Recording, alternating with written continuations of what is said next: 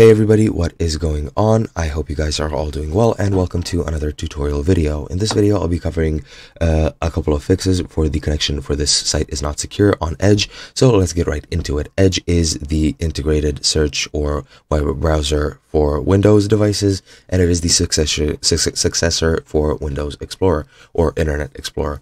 Now, you might have this not secure message, which basically means the website is running on HTTP instead of HTTPS, the latter being the secure HTTP version, and it just might interfere or infect your browser or your computer with some things if you're not careful on which sites you're entering. If you do not trust a site and it is not secure, just exit out of it and do not use it. But yeah, you can fix this in a couple of ways. You can use Microsoft Edge with HTTPS only by opening Microsoft Edge and entering the following URL flag in the addresses bar, and that's basically what the URL is. Then the automatic HTTPS flag will be highlighted.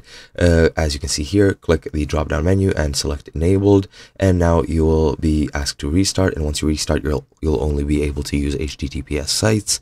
Then in the in private window, which is basically just incognito mode, you will be secure pretty much, and you don't need to worry about HTTPS not working properly. As I've said, this is the same as Chrome's incognito mode, so you can just use that. You can also adjust the date and time on your device. That might interfere with it if it is not accurate. And those are just some other fixes along the basic ones, such as restarting Microsoft Edge, checking your connection, clearing your cache, and so on and so forth. And that is basically all there is to it. Hope you guys enjoyed. I'll be seeing you guys next time.